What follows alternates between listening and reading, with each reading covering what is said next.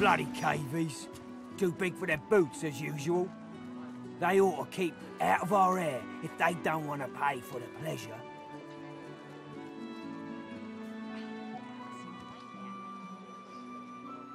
Whatever.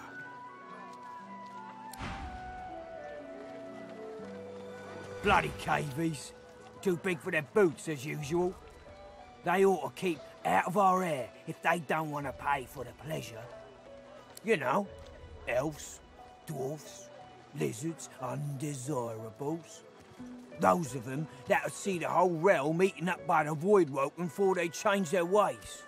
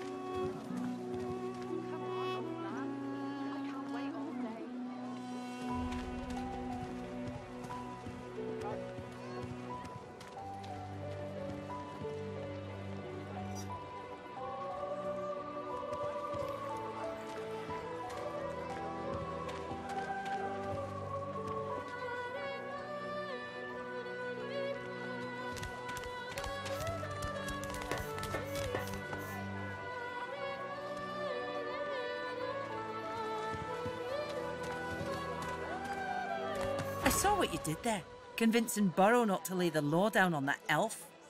Why do you want to help one of them?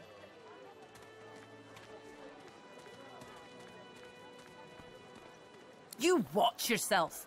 Oddballs don't last long around here.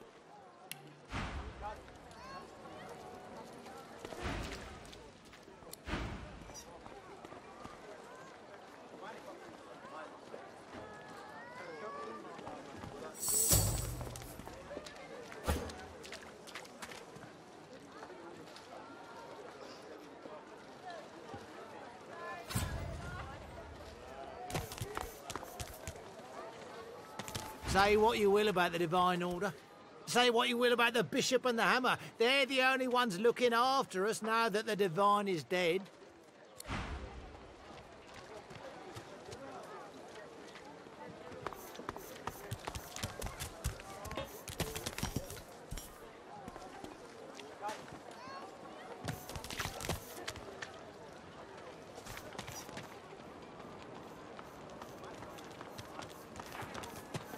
This is Fort Joy. A crumbling disaster. Heading into the kitchen? Don't try anything funny around, Griff. I'm watching you.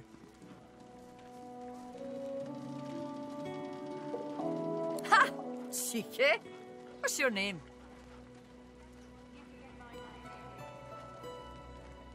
I'm Butter. Nice to meet you. Perhaps if those bleeding dwarves didn't eat so much. Long enough, I reckon. I'm surprised they haven't come for me yet.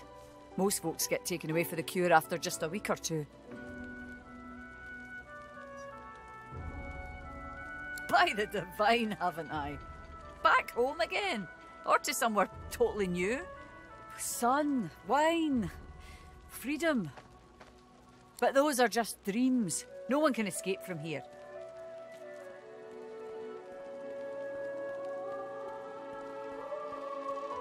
She laughs. The sound fills the air like the ringing of a bell. Now, wouldn't that be something? Look, I have an idea. I know we don't know each other very well, but time is so short and a connection is so rare. If we get out of here, will you meet me again in Arks? Worse than war rations, these.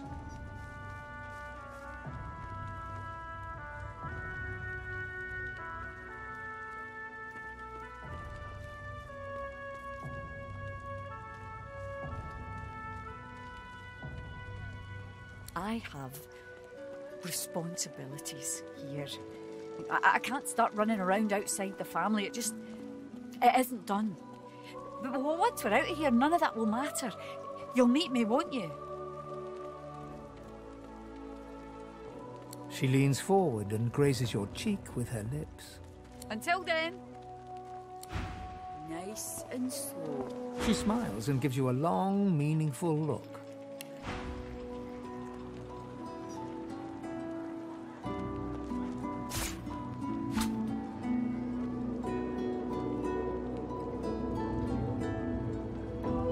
Perhaps it's those bleeding dwarves did mean so much.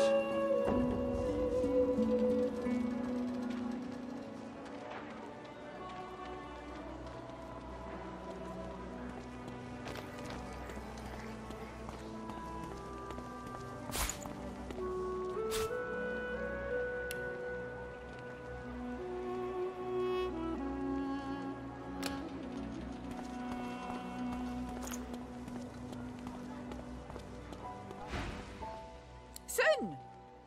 Ain't fit for beasts. I know what you mean. I can't wait to leave this place. I can't get it out of my head.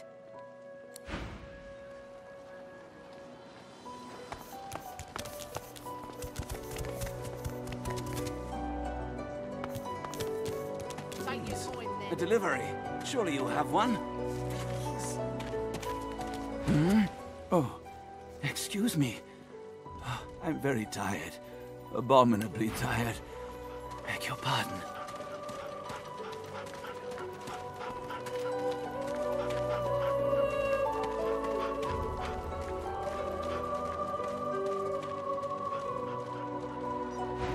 Ain't fit for beasts.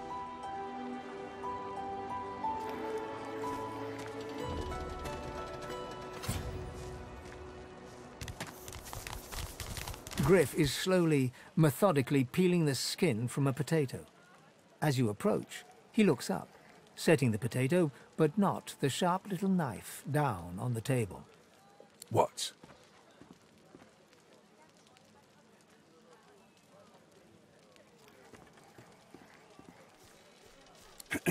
Who's asking?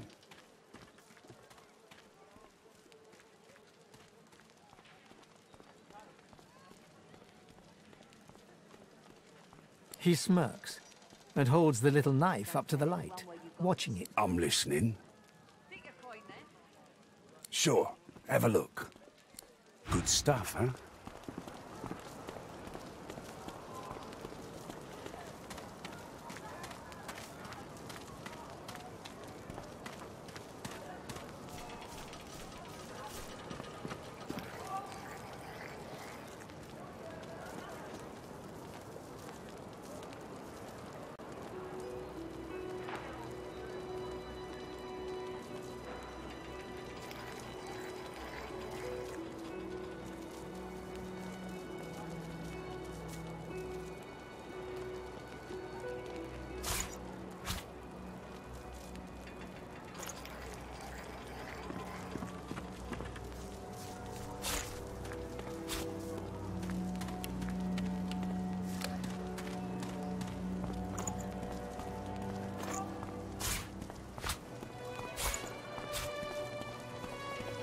I've got that special shipment you was asking after. Everything there? Thugs.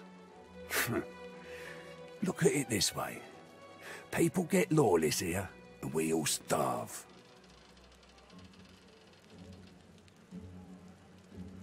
Can't help you there. If I could, I wouldn't be here peeling goddamn potatoes.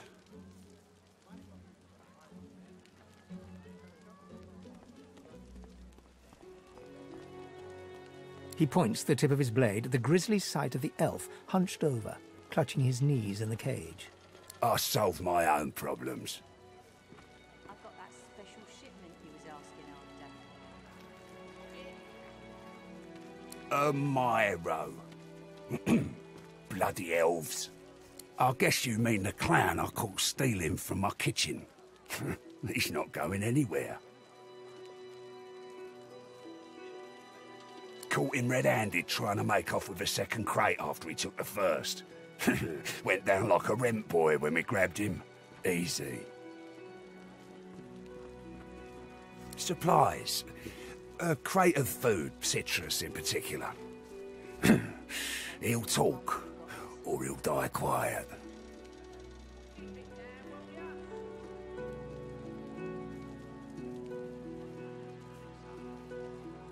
Alls I want is my supplies. Happy to let this clown die in a gutter instead of my kitchen. Bring back my crate, and you got yourself a deal. You already know the terms. Nothing else to say.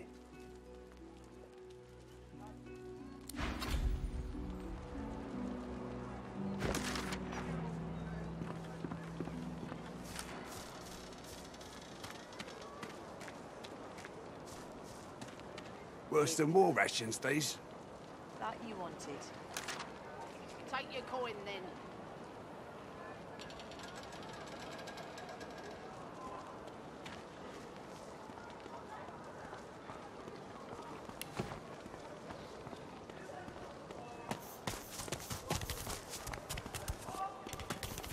I know that look well enough. You're about to pop, ain't ya? Why don't you enter a match and let some of that frustration out the right way?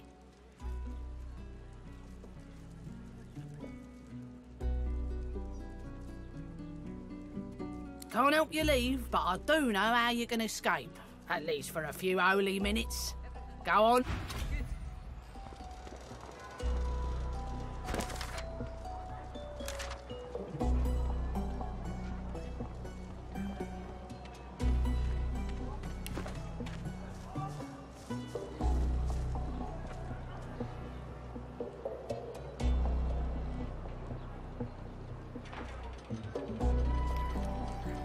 Worse than war rations, these.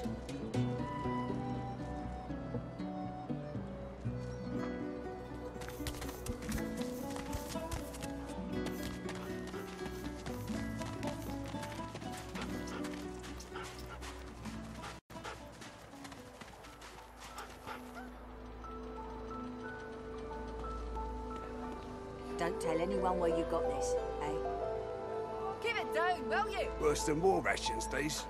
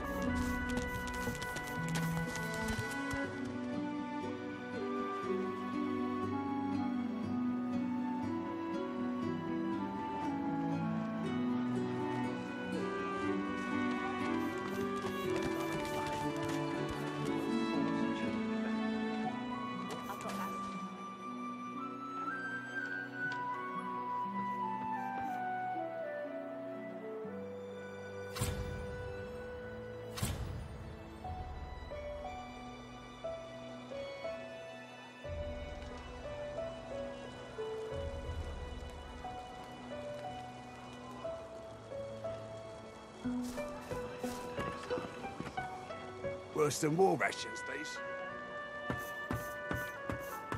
An elf, caked in mud and blood, looks up at you from the bottom of the cage.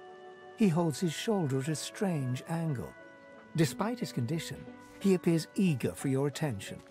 You believe what he says? That I am a thief?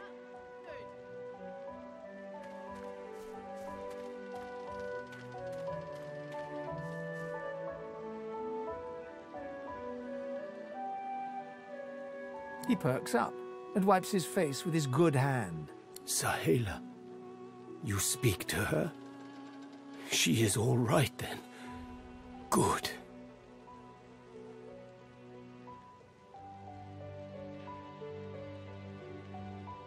Huh.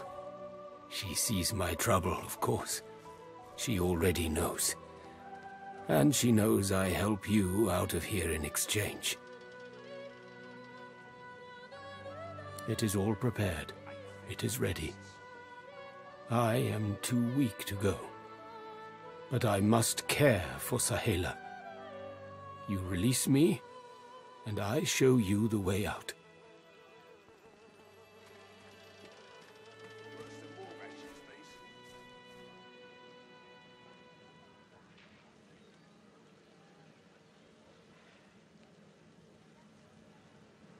I am grateful. Your freedom for mine, a good deal. I see no one. In fact, I only hear the sound of Griff clearing his throat. You know how he does? Like so. For some time, I think Griff takes his own supplies. But I see the anger in him that he does not find it. He truly does not find what he seeks.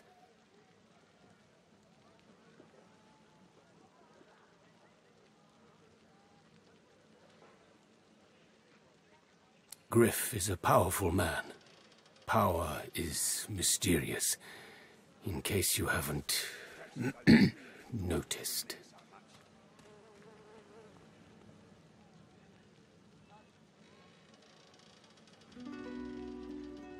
I intend no harm.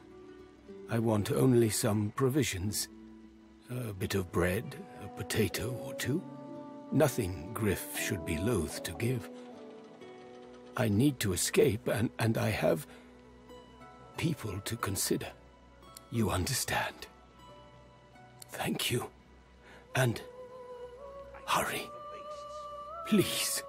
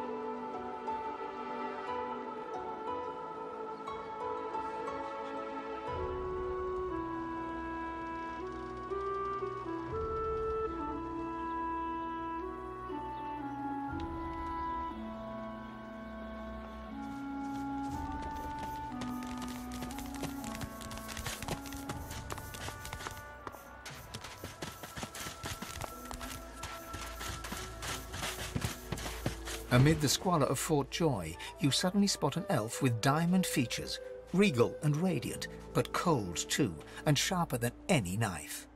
She was the one who sat rolling dice in the ship that went under, deciding fates with every roll, or so she said.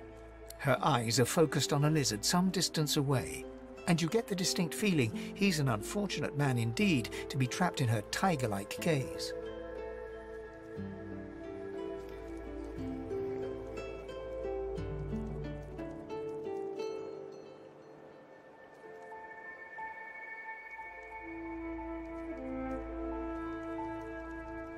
No sooner have these words left your mouth than she turns about and grabs you in a stranglehold. You feel the tip of a long needle being pushed a little ways into your neck. You caught me off guard. No one catches me off guard. Better tell me who you really are, or this time I'll let my needle do the licking.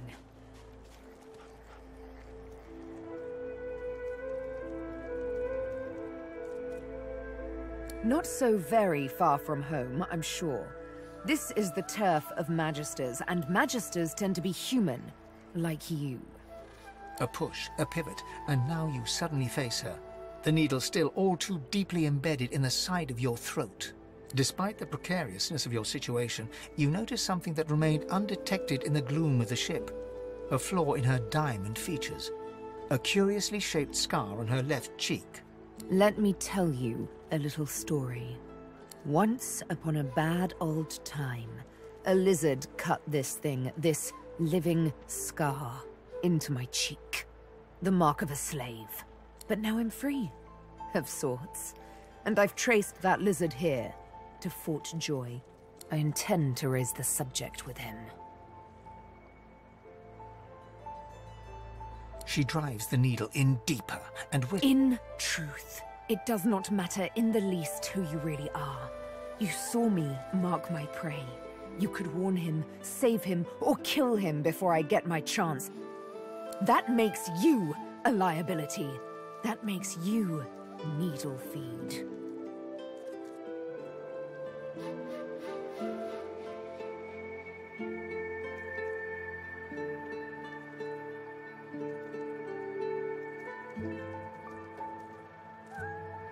A bright sparkle of laughter follows your proposal. Ha! How amusing. I admit I had not seen that twist coming. I was certain the pitiful begging was about to begin. Make your case and do it quickly. Why should I join you?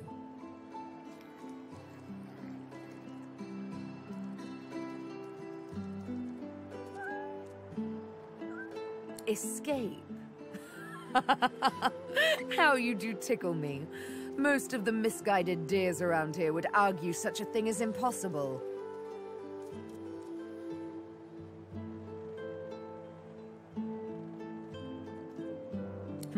A silly thing to say, but then again, I did think catching me off guard was impossible. Oh, little needle mine, what should I do? Push or pull? The agony of choice. You know what? Today is a rather fine day. Sunshine and an easy breeze. Yes, I'll let you live. I'll even agree to travel with you, provided we talk to that lizard I mentioned. I'm not quite sure the weather will save him. With a casual flick of the wrist, she withdraws the needle from your neck and smiles, as if she just invited you to sit down for tea. Let's discuss our respective roles then, shall we? You, me, and Death will be playing many a round of hide and seek. So, what role would you like me to play? As a rogue, my speciality is stealth, the quick silence of the dagger striking unseen. That said, I'm perfectly lethal wielding any weapon or magic. So, the choice is yours. But of course, I can play the strings of magic like a harpist her instrument. Is there any specific tune that takes your preference?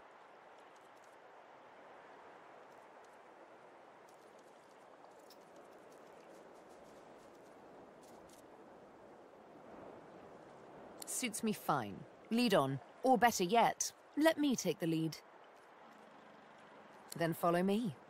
But wait, you seem to have quite a few followers already. We'll be far too conspicuous traveling in a caravan like that. Return to me once you've culled a couple.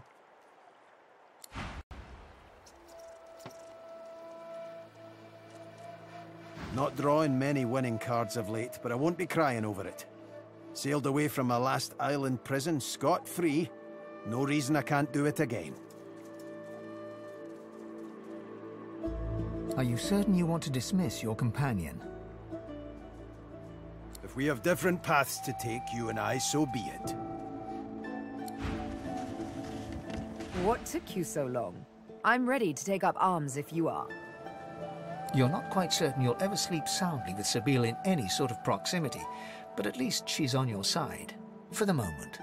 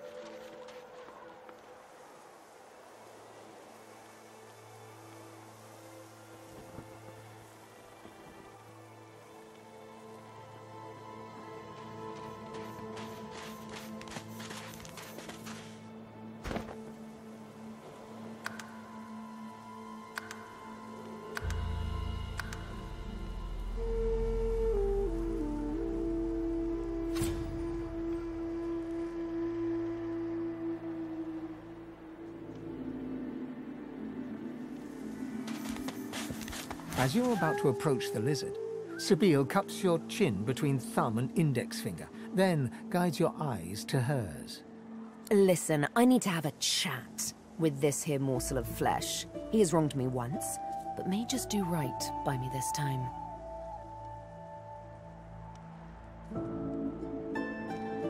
To your surprise, Sabine proceeds to throttle the unsuspecting lizard with one hand as she drives the tip of her needle into his lower belly with the other. Then the questions commence. You hear him yelp about the master, lone wolves, and a man called Griff. Then, quite suddenly, there's blood everywhere as Stingtail falls to the ground, face first into his own intestines. Sabine heaves a sigh of satisfaction, and as she wipes her needle clean, shoots you a cursory look. Chat's over. So, that seemed just a tad excessive. What you witnessed was an exercise in restraint, and jolly good fun to boot.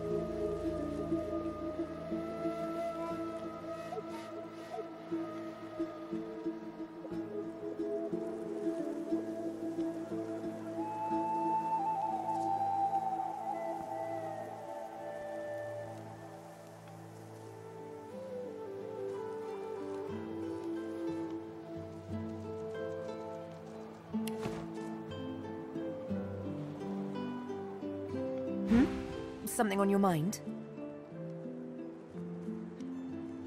It's simple. He scarred me, so I scarred him extensively. She defies you with devilishly innocent eyes. Can you blame me?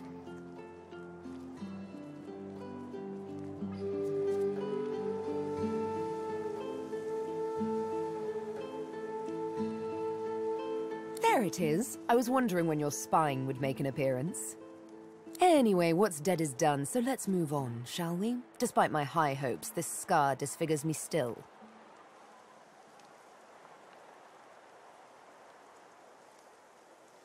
The search for the master continues, of course.